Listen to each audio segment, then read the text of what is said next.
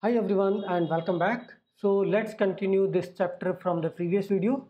So in the previous video we were able to baseline the basic setup for the nestjs microservice. Now we will also see how you can run tests, how you can run migrations for different environments and all these things, and what other configurations do we need. So if we go to package.json, we will first validate all these scripts like npm run. We have like build command, which is going to take care of the building the whole code, creating the dist folder for us. Then we can use npm run format, which is using prettier module, and it is just doing a okay, and it is running the prettier on all TypeScript code. So if you have I mean uh, any particular file which is having empty lines and all will be removed.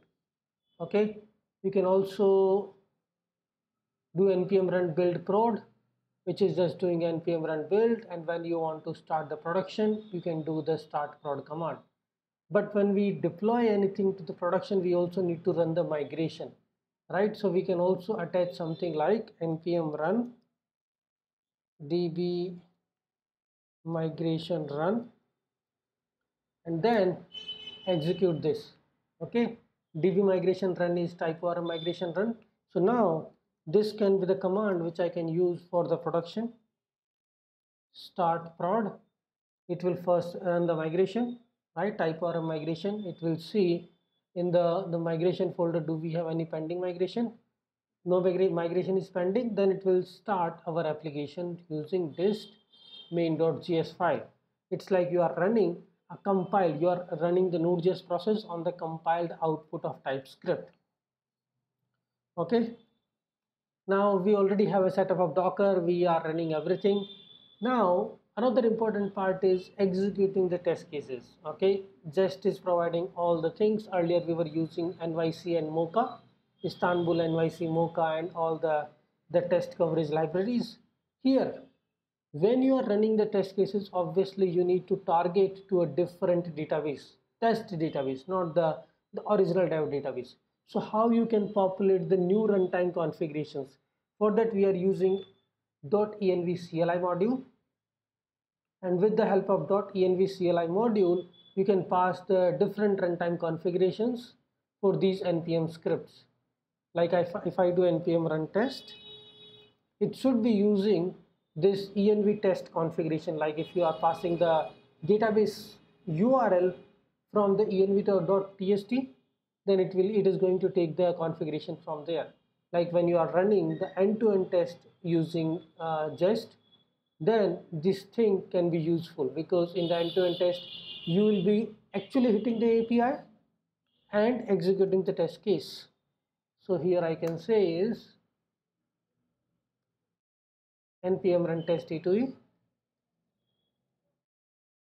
So this is end-to-end test. I haven't executed these tests, so these might be failing or passing, I don't know. But this is how you will be passing the different database environment for running the end-to-end test cases. Okay, now this is the important part, how we are using .env CLI, and in the application we are using .env to populate the process environment variable from the .env or .env example. So you can see .env is there, .env.testing you should keep. From .env we are reading and we are populating these environment variables in our application.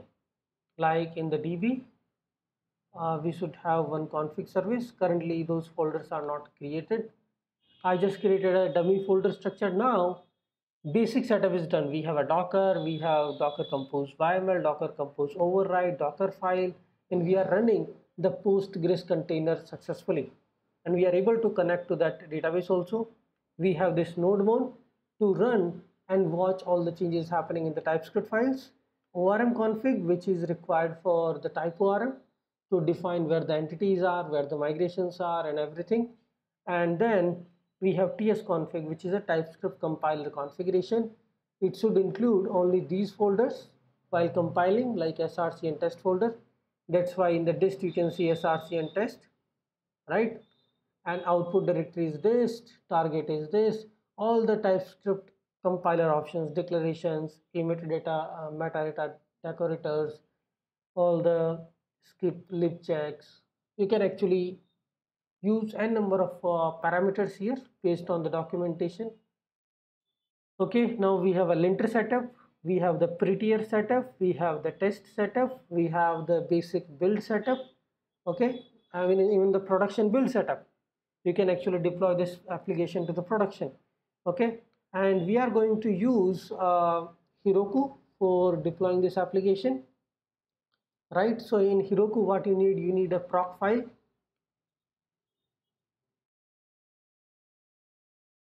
So we will talk about this, what this proc file does. This proc file will tell Heroku to run this particular script when you are executing, when you are deploying this application, because we need to run the migration and then we need to run this production start.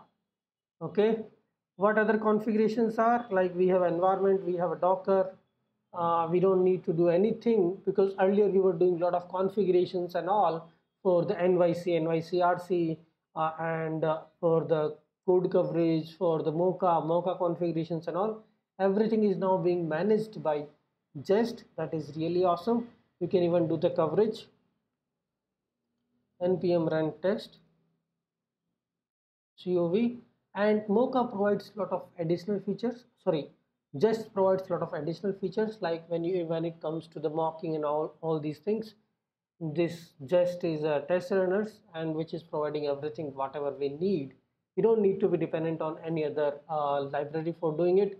Jest is something which is being used across all different frameworks: React, Angular, Node.js, Express, nestjs. Everywhere the Jest is being used.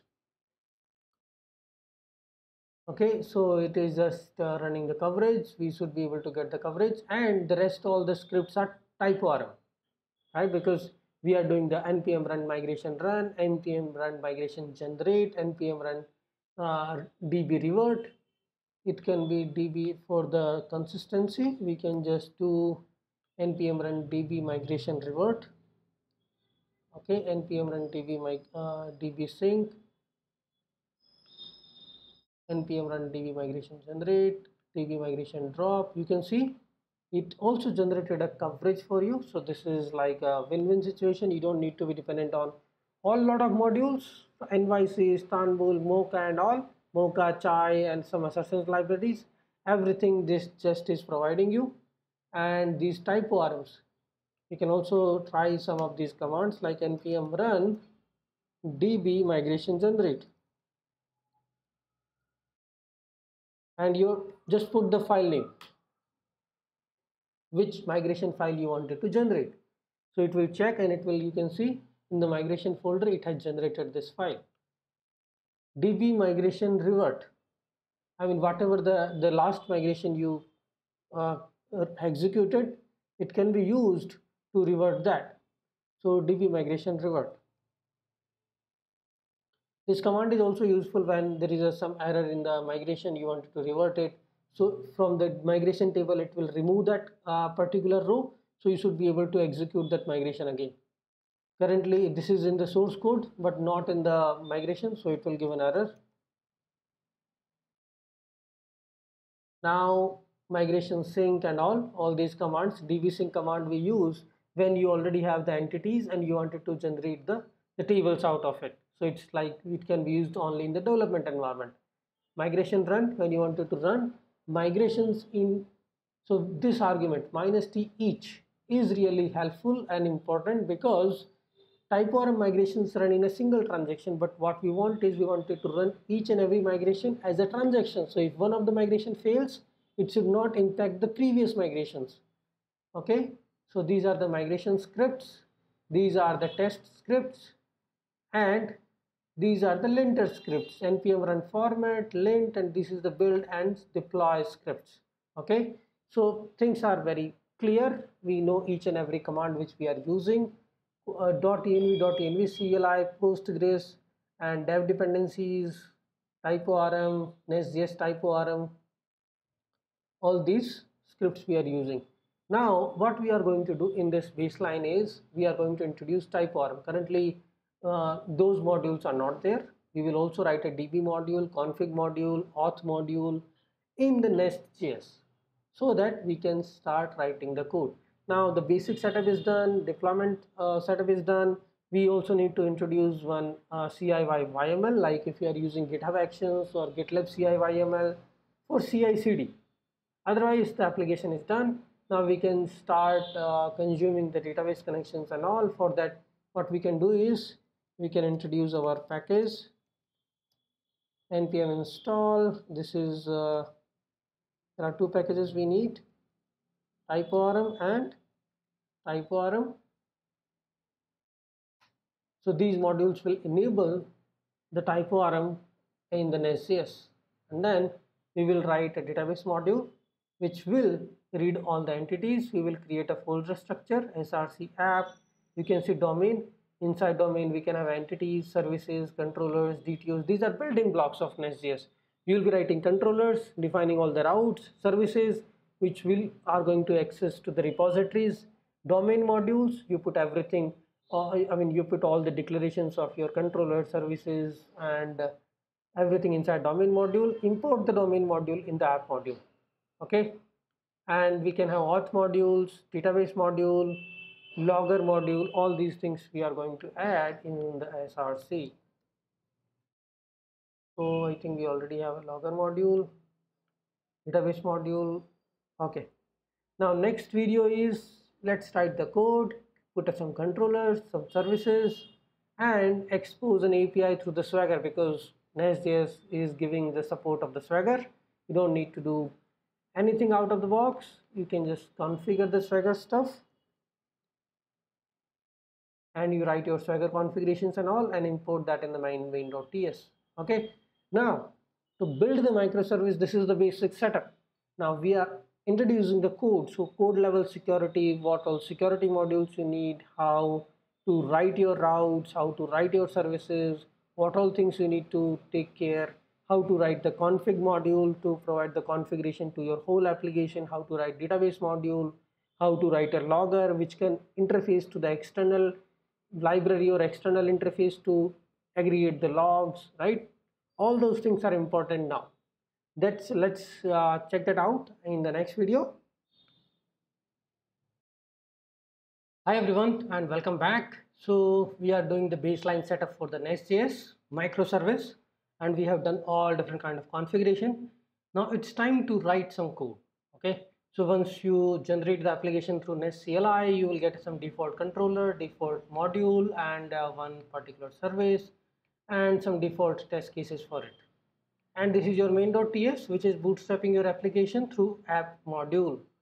So this is your app module. One is a root module. It is having only one controller and one service. Now where should we write the rest of the code? You can define your own folder structure and all, but I will give you some specifications, like this is how you can follow it. You can create app folder inside src, and inside domain you can keep all your controllers, services. All the controllers will go here, all the services will go here, and you can create one domain modules. So here you can also make it plural, like domains. Inside that you can have a project, cart, items, all these things, something like this. You can make it plural like domains, and then you can put, okay, I have item, and then put all the controllers, services, factories of the items here. Similarly, create another folder, put there its own controller, factories, and services, but there will be too many folders, right? So what I did is, let's say, create a domain. Inside that, put all your services, controllers, and DTOs, interface, everything here, and export that inside one common domain module. Auth module, if you are using some kind of authentication authorization. Database module, which we need to connect to the database, logger, migrations which are getting generated, and the entities like database entities. We have already provided this path in the ORM config, app domain entities. If you see dist app domain entities, we'll put all our database entities here. So entities like user, product, cart, items, contacts, any kind of database or entities which we are going to create a table. Okay, So these are called as simple entities. And how we are going to create them? So what we can simply do is we can start with the simple folder structure, like this is the app module, and inside domain we can start creating the controller services and all these things. So let's say we have one simple entity we wanted to create, so we will also create other migration for it. So what we can do is here we have to create a migration command. Migration command, we already know what is that. And we also need to set up all the other things like the db module, the config module. Config module is all about let me just create this. Config module is on us if you wanted to introduce this in the application. What config module will do is it will take care of populating the configurations from the process.env. Okay, now what we are planning to do is let's create a Swagger. So inside Swagger we already have folder how to introduce the Swagger module.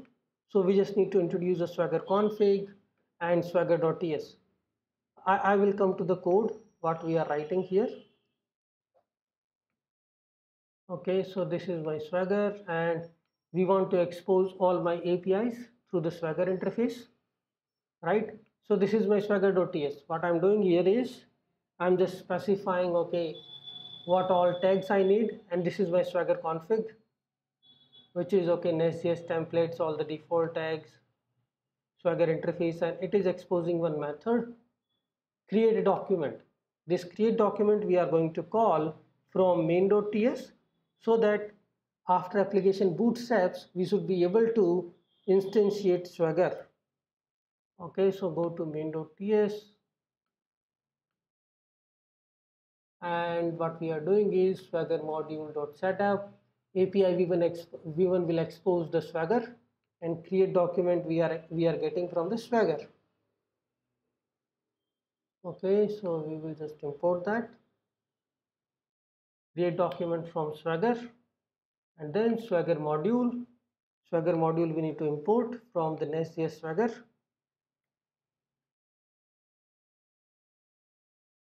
This is the basic setup we need for the Swagger.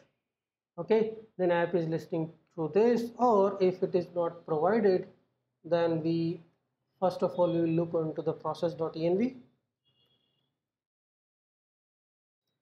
Otherwise we will start on 3000 port and our application will start running here.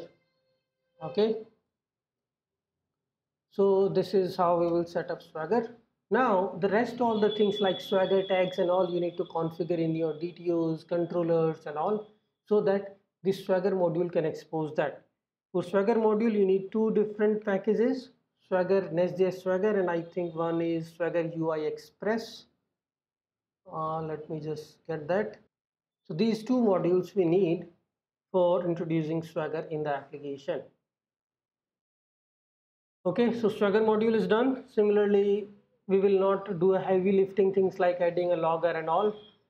Configuration module, you may or may not need. Configuration is nothing but populating the things from the process.env to your application. So either you can use simply .env module. What .env module does is it actually populates everything from your .env file to your process.env variable, something like this.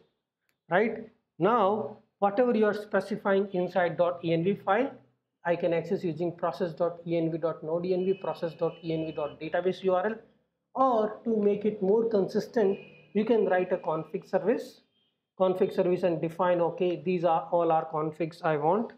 This is like Azure config, AWS config, Kafka config, or the Node.js environment config. We can manage that. Or nestjs also provides config service that will help you to validate the parameters. Okay, the port should be of type number, the username, database username, and URL should be of type string, all these things.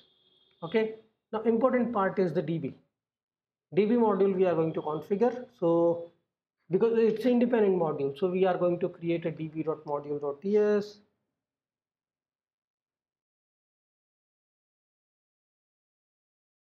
db.service, db.interface and db.logger. Let's say for now db.module is enough. Now what we are going to say in the db module, if you look into how nestjs connects to postgres through the typeorm, it's very easy. What it does is it just need a connection url, you pass the connection url and that's it. This is just a connection options which is taking. So what we are going to do is we will write this configuration. I have already covered all these things like basic setup of how to create database module, how to create a logger module, how to create a swagger and all. I'm just repeating it, but if you want to look into depth, okay, how all these things are configured, you can check out the previous playlists. So this db module is nothing but what we want is if you just go and check this out. So how we are connecting here, if you see, we can just create a database module, something simple like this.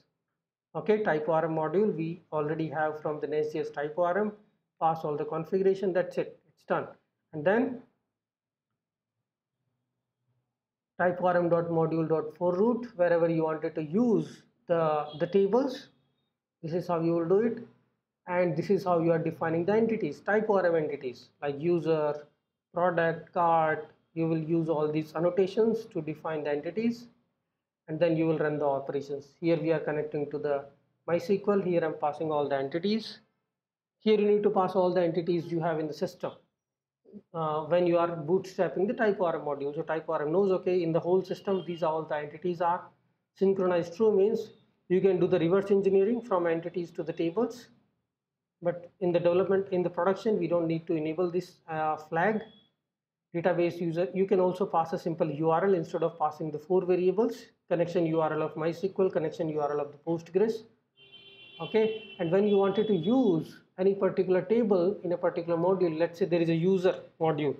So you have to initialize, you have to provide that user entity to that module so that this user service can access the user repository. Okay, this is the additional thing which you will see in the documentation of the typeorm, how it works. And then inside a service, what I'm doing is user repository dot find, find one, find all, delete, update, all these operations I'm able to perform. And we are going to manage all the relationships between these entities using one-to-one, one-to-many, many-to-many, many-to-one, using all these annotations, one-to-one, many-to-one, many-to-one, many-to-many, one-to-many. Okay. So I mean, this is it. Like what I will do is we will create a simple database module, config module. We can skip, we can actually use the configurations from the process.env.connection URL, process.env.nodenv. That is enough.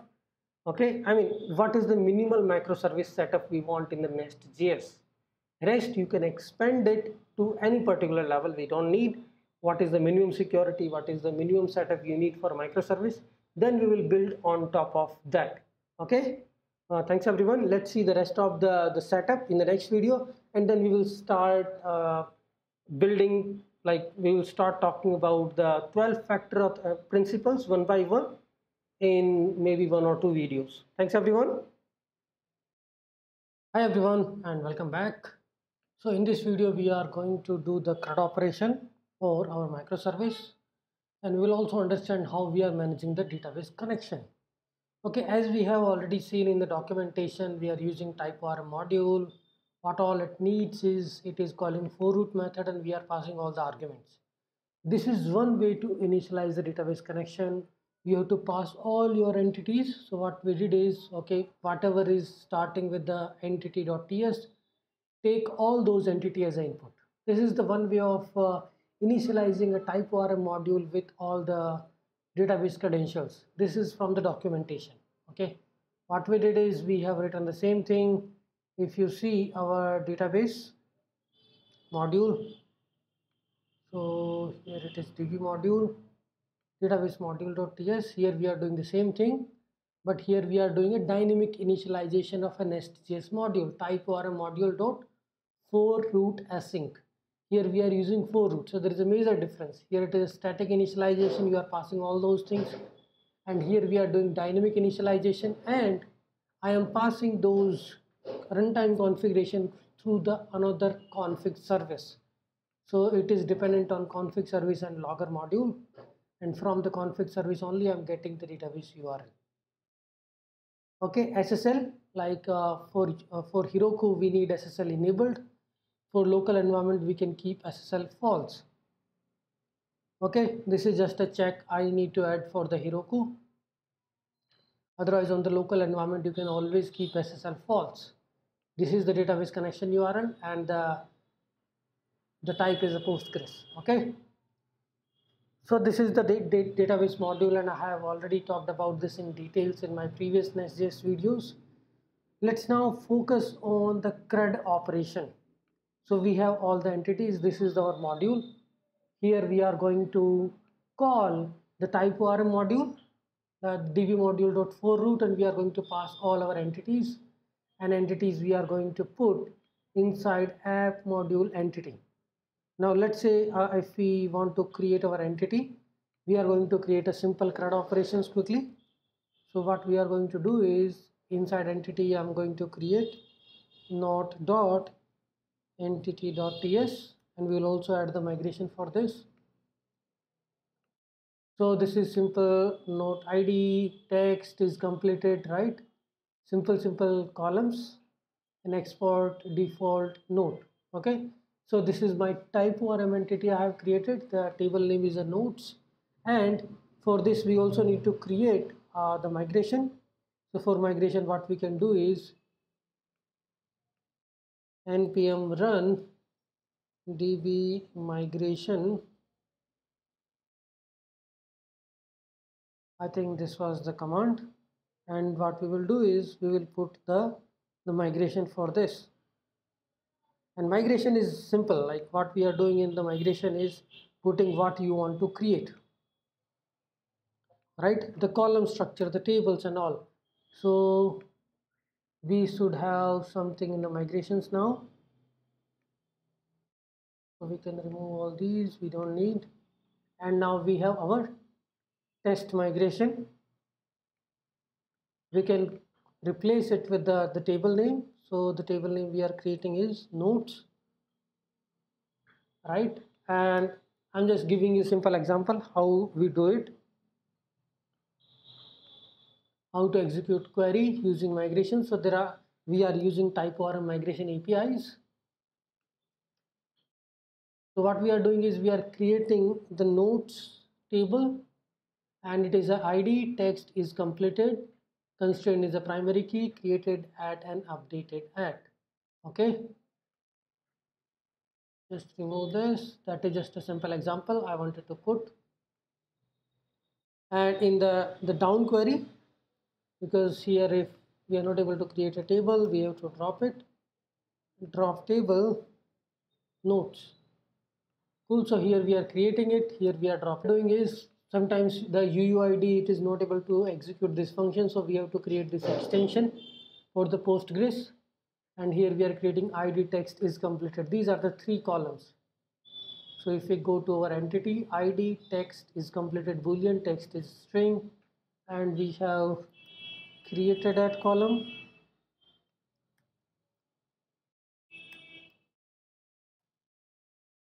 And updated at.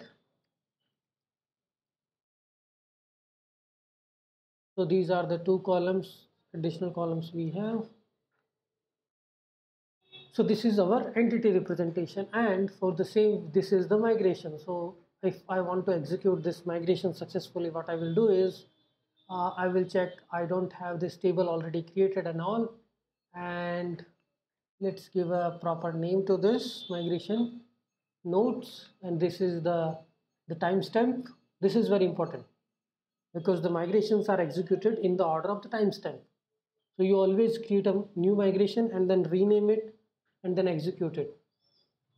Okay, first we will do is npm run build, so that we can the created migrations can be built, and we will have this migration available in the dist folder.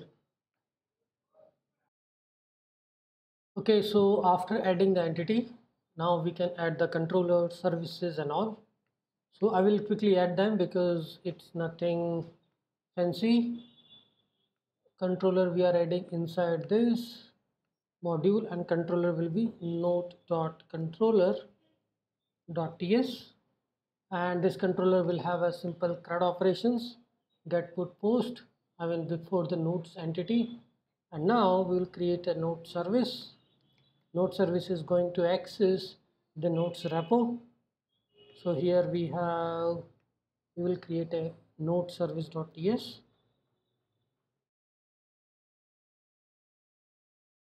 Because these are very basic and I have covered these many times, so I don't want to invest much time in like explaining all these things. Right, we need to introduce lodes. Let's add the typing for it. Okay, node entity which we need to get from one folder above inside an entity.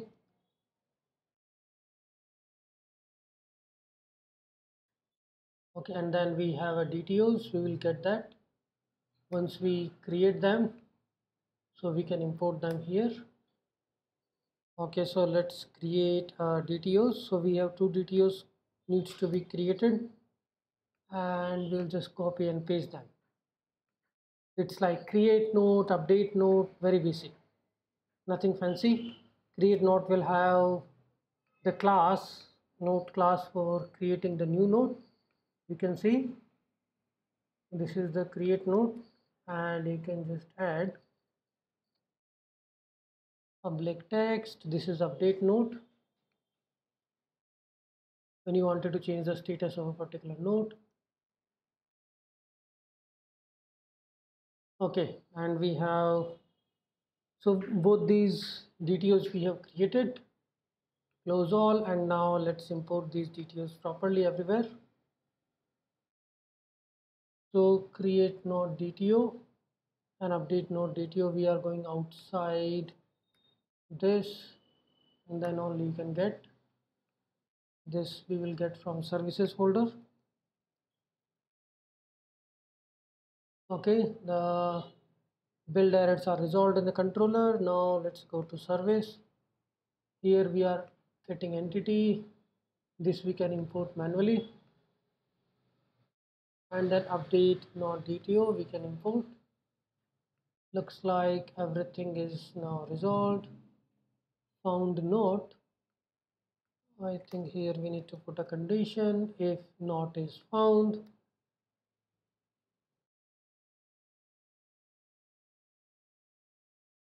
Then only we will be deleting this, because before delete we are just checking if the node is available or not.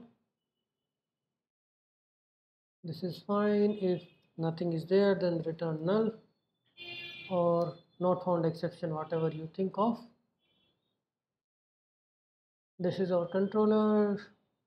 Now go to our entity module, like all the controller services will be defined inside this. So we are getting service. Service should be export default. Okay, not service. Entity should also be export default. And here inside entity module, we got all the entity from entities folder, from the entities folder, and from the services folder. It is services. Okay, we got all the entities, we got all the services. We just need to add a controller. So what is the controller name?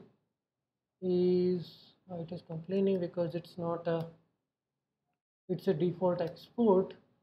So we will get it like this, and controller is a nodes. So we can also put it as API V1 nodes, and this is a nodes controller. Add that into the entity module. That's it. Now this domain module will be imported inside app module, so that we can have the whole application running together. We go to our app module. So here we can just add the domain module, and for the domain module I think we have to add a DB modules. Okay, this is already added, so we don't need to worry about it. Now we'll just do npm run build.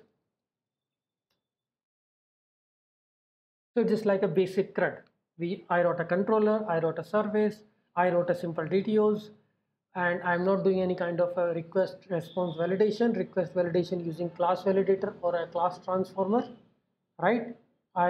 Simply return a service. One simple entity is we have already created a migration for this. Okay, and this is a simple controller having basic get, put, post methods. The root route is API v1 nodes, then there is a post, then there is a get, and then there is a get by ID, and then there is an update patch by ID, and then delete by ID. Okay, so now we can start the application because now we are able to build it successfully, so we can start this. Before that, we have the entity which is nodes, so we also need to take care of the migration. So this is the nodes migration we have. It is creating the nodes table with ID text is completed. So let's check the details and all if everything is correct. Inside the modules, nodes controller and the DTO. Inside create we are passing only text. Inside update we are passing text and it's completed. Inside service what we are doing is, and we are saving it, so looks like things are good. Here it should be ID because not there is nothing like note ID column. Here it is again, ID should be of note ID. Okay,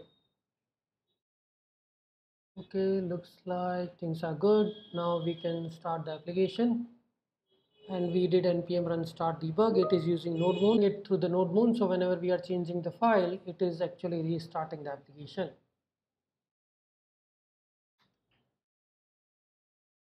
Okay, so this is our entity, this is our DTOs, and this is our controller. A simple controller we have created. Now let's wait for the restart to happen, and then we will see our APIs. Okay, everything is good. It is available on 3000. So these are our APIs, and when I'm trying to get the node, it is saying internal server error. That means that the table doesn't exist. So what we need to do is we need to run the migration, right? That is the only missing piece here. npm run db migration